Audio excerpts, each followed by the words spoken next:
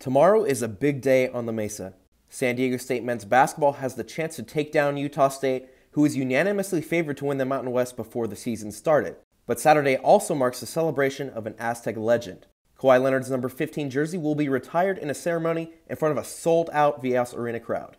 A well-deserved honor, one we're excited for him, for his family, and for ourselves to put his 15 jersey up in the rafters.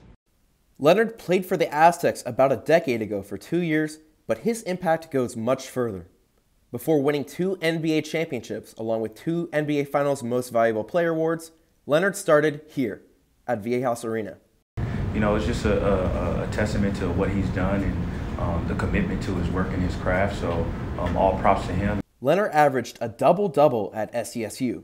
He was the Mountain West Freshman of the Year in 2010 and won numerous second-team All-American accolades the year after. Known for his stone-cold work ethic, Leonard has influenced SDSU's program significantly, stretching even to now, with junior forward Matt Mitchell, who hails from Leonard's hometown, Riverside, California. Since he was from around my hometown and in that area, it really speaks levels to how hard I have to work and how hard I want to work to get to that level that he is.